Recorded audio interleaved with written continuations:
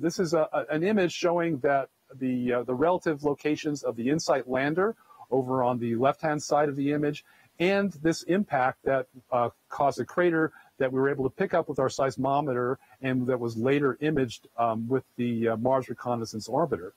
I can show you the seismic data, and actually you can hear the seismic data. What we've done here is we've speeded up the vibrations that we measured with the seismometer up into the range that we can actually hear with the human ear. So we've sped it up about 100 times.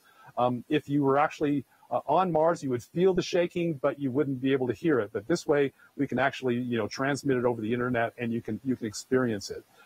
This is about 45 minutes of seismic data, and you'll be able to hear it in a little less than half a minute. So if we can go ahead and roll that animation now, you can listen closely to the sounds of Mars.